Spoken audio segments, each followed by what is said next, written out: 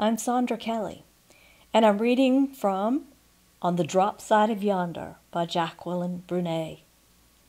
This is Chapter 7, Central Mountain, and it's Gregory's Thrill Mountain.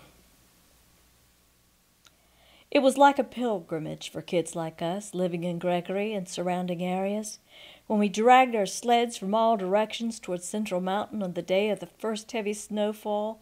It meant that the most exciting days of winter were ahead.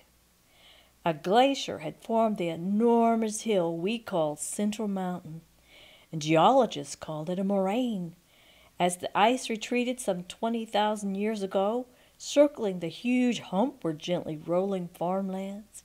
And in the winter, Central became a challenge to climb, as one labored to pull a sled up its steep and slippery slopes.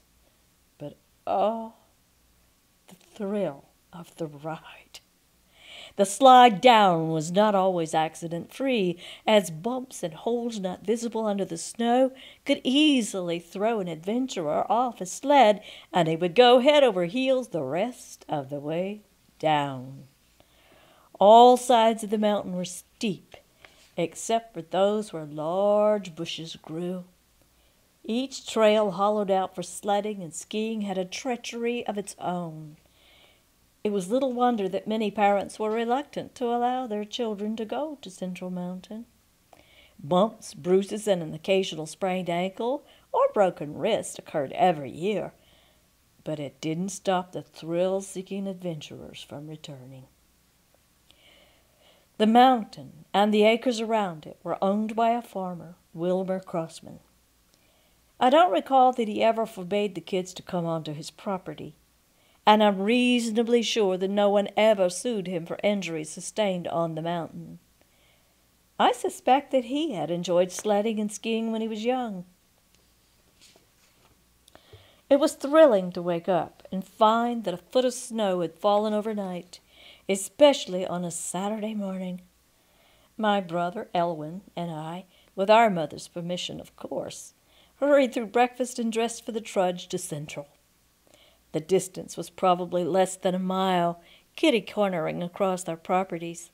With deep snow, clumsy boots, and a sled to drag, it seemed miles away, especially on the trip back home, when we were half frozen, with throbbing toes and fingers and a full bladder. After a couple of trips sledding to Central, I was content to slide down the hill by the school across the road from our house.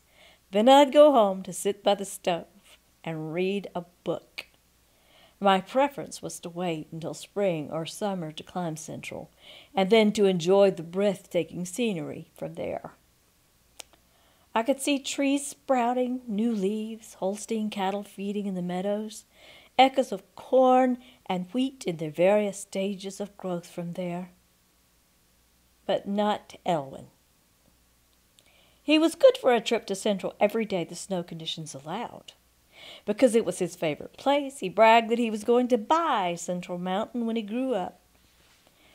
And we had a great aunt who, when she came to visit, grabbed us and planted big, juicy kisses on our lips and our cheeks. Our family had never been demonstrative that way, so after the aunt left, Elwin told my mother with fire in his eyes that when she came to visit the next time, he was going to Central Mountain and he was going to stay there until she left. Mr. and Mrs. Crossman eventually decided they were too old to continue farming, so they moved into a small place in a nearby town and put the property up for sale.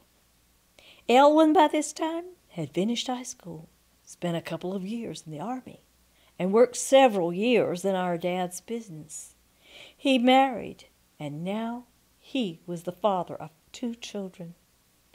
He bought the Crossman farm, which included Central Mountain, his favorite old haunt.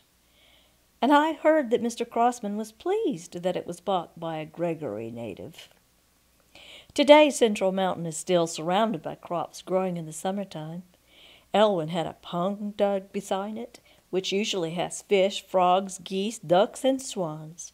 Cranes come in the summer, and deer and other wild animals the year round.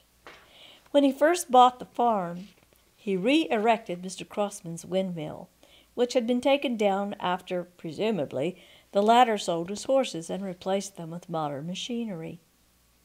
Elwyn also rigged up a sort of ski lift on Central Mountain early on, and a tractor pulled ropes that somehow got the skiers and the sled riders and their equipment to the top.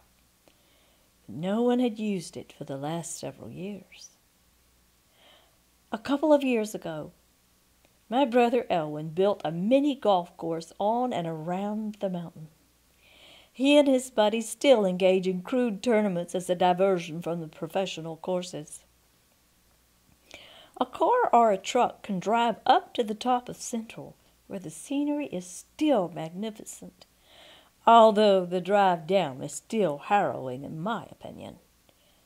I last tried a sled down that hill from the top of Central in the very early 1990s, and I had my young grandson Trevor with me, and we made it part of the way down before upsetting and driving snow up our noses and into our eyes and inside our boots and our gloves.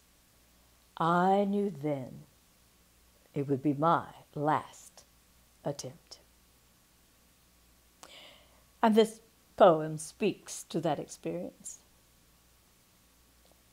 If I could begin again, all over again, I would pray thankfully for each rise of the sun.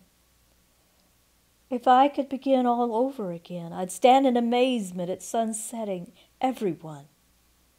If I could begin all over again, I would give thanks for the rivers, the oceans, and land. If I could begin all over again, I would thank God for the mountains so grand. If I could begin all over again, I would work diligently for the country I love and send grateful prayers through the stars above.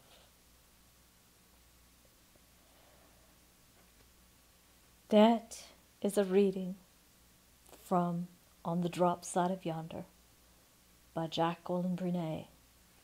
You can read the other 13 chapters and listen to them at the same place you found this one.